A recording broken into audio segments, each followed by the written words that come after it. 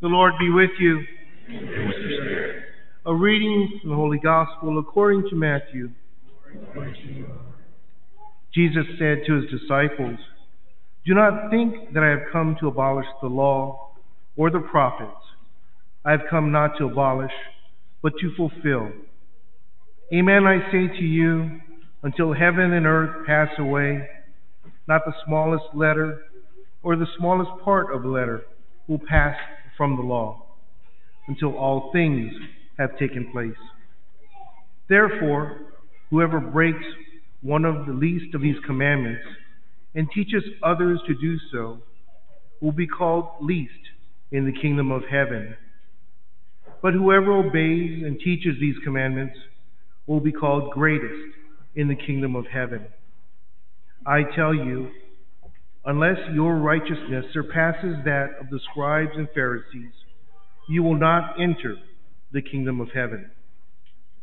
You have heard that it was said to your ancestors, 'You shall not kill, and whoever kills will be liable to judgment.' But I say to you, whoever is angry with brother will be liable to judgment. And whoever says to his brother, 'Raha,' will be answerable to the Sanhedrin. And whoever says, 'You fool,' will be liable to fiery Gehenna. Therefore, if you bring your gift to the altar, and there recall that your brother has anything against you, leave your gift at the altar. Go first and be reconciled with your brother, and then come and offer your gift. Settle with your opponent quickly while on the way to court. Otherwise, your opponent will hand you over to the judge, and the judge will hand you over to the guard, and you will be thrown into prison. Amen, I say to you, you will not be released until you have paid the last penny. You have heard that it was said, 'You shall not commit adultery.' But I say to you, everyone who looks at a woman with lust has already committed adultery with her in his heart. If your right eye causes you to sin, tear it out and throw it away. It is better for you to lose one of your members than to have your whole body thrown into Gehenna. And if your right hand causes you to sin, cut it off and throw it away. It is better for you to lose one of your members than to have your whole body go into Gehenna. It was also said, 'Whoever divorces his wife must give her a bill of divorce.' But I say to you, whoever divorces his wife, unless the marriage is unlawful, causes her to commit adultery.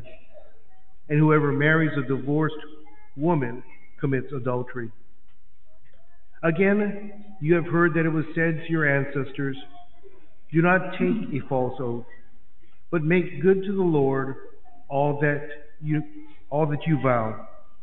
But I say to you, do not swear at all, not by heaven, for it is God's throne, nor by the earth, for it is his footstool, nor by Jerusalem, for it is the city of the great King. Do not swear by your head, for you cannot make a single hair white or black. Let your yes mean yes, and your no mean no. Anything more is from the evil one." The Gospel of the Lord. Praise to you, Lord Jesus Christ. We're going to do some follow-up from last week. Just want to make sure. Ushers, if you grab your envelope, if anybody has forgot to raise your hand and say what you asked last week, please do so now. One person from each family. Anybody who draws it, I think that's cool.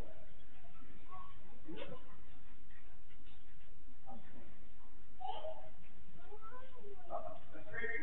All right, we're good, guys. So, this week. Oh, there's one. Yeah.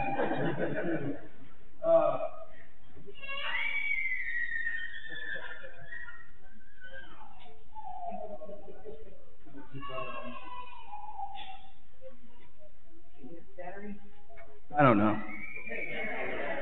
There we go. Oh, I got 1 hour. I got 1 hour of battery life. Let's see how much I can get done in 1 hour. Okay, so of course, you know, all over Philadelphia, priests are wearing green for the Eagles fly. Eagles fly. We're very excited about this. And so, you know, there's always, you can't not preach about this somehow.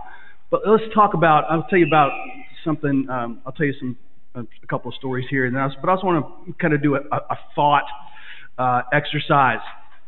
So imagine you're a Tennessean, all right? You call yourself a Tennessean. And let's say you're a Tennessee Volunteer, right? You actually play for one of the sports teams on the Tennessee Volunteers. But when you go to practice, you wear a Kentucky jersey and workout stuff, and you got a Kentucky helmet. You got a car. It's got a license plate that says "Go Big Blue," right? Not a UT sticker on it at all. Nothing that has not even 3 stars. You've even got a Kentucky license plate. Right, and then when you're practicing, you know, you're running plays that aren't from the UT playbook, but you're running plays from from your Kentucky days.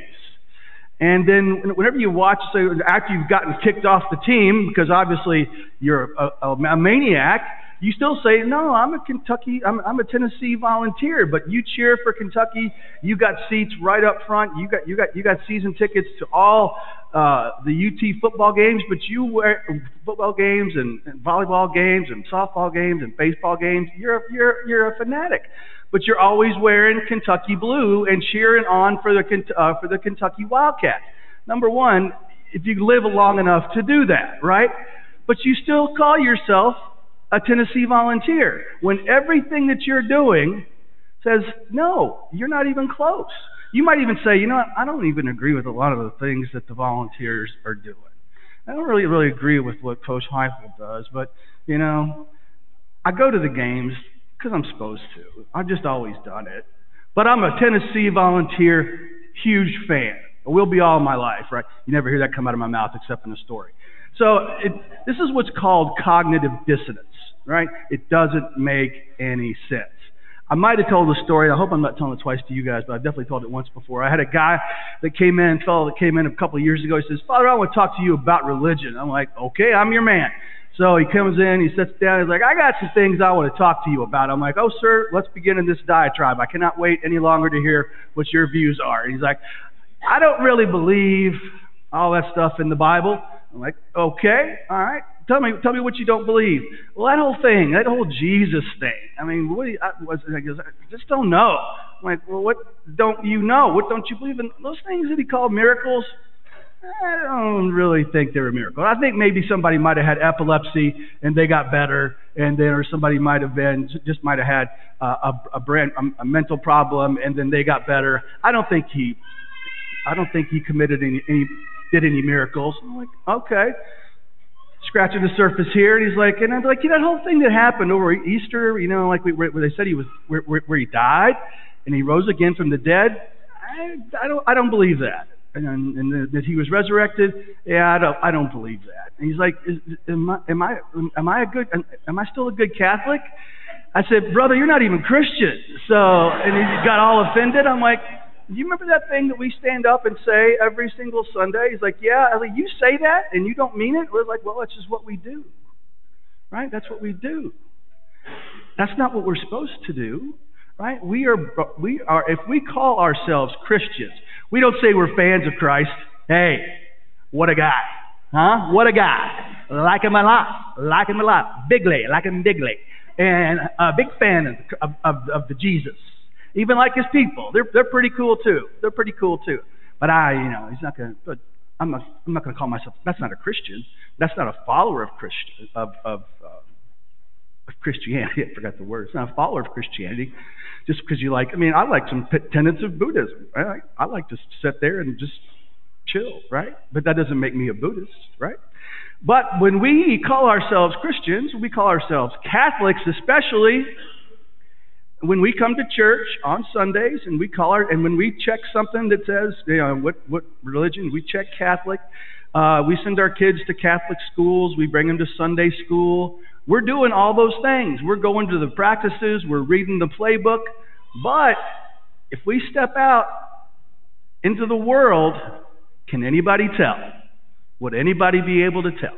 Just like that song says, they'll know we are Christians by our love, by our love. They'll know we are Christians by our love. Some of you have lost your Christianity, your Jesus sign before you even get out of the car, before you even get out of the parking lot. I've seen it. Some of you have lost your Jesus sign when you don't know that Father is watching in a parking lot at Target. I've seen it.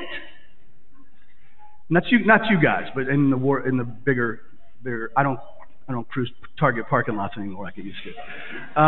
But I've seen it when you don't. Or I'll tell you what. A funny one is when I answer the phone in the office and people start wailing.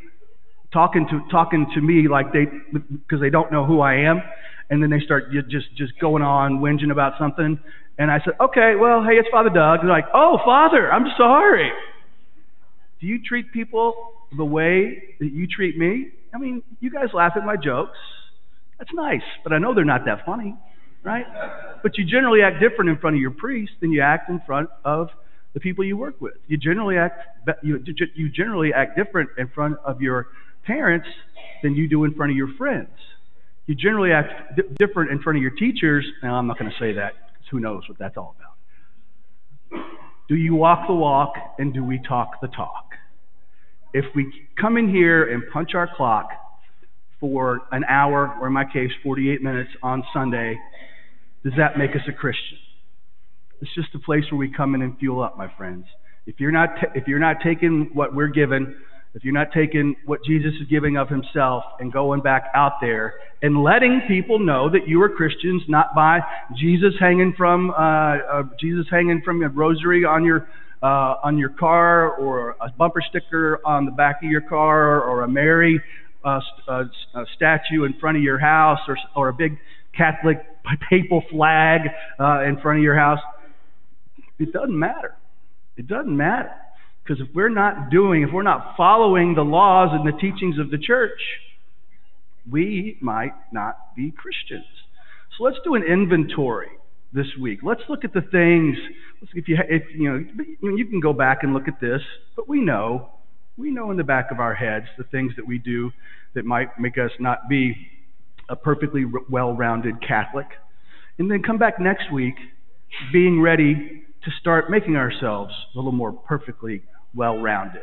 This place is for people who fail. This is not a place for perfect Christians. They don't exist, my friends. They exist when they get to heaven. And the people that are here in these pews these weekends are the ones who are trying, right? That's why you're here, because you want to get better. God loves you just as you are, but he wants you to be better. So think about that this week. Take a look at the playbook. Evaluate our actions. Come back next week. We decide during the week whose side we're really on, and then come back next week fired up to really go forth and move together as a team to sainthood. Go Eagles.